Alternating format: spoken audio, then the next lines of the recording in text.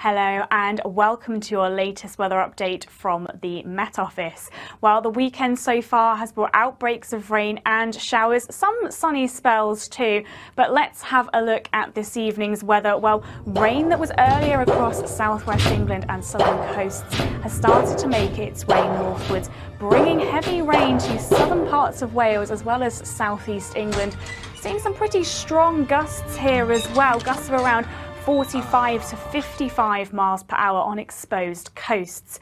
And then as we go through the rest of this evening, that band is going to continue to make its way northwards into Northern Ireland, Northern England and later on into parts of Scotland, bringing some pretty heavy bursts of rain and some strong gusts as well, especially around coasts where we could see local gales. This looks like a trailer park after a tornado.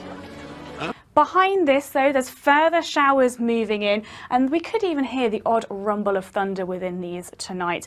Clear spells too, but we aren't going to see temperatures dropping too low tonight, expecting lows of around 8 to 9 in towns and cities.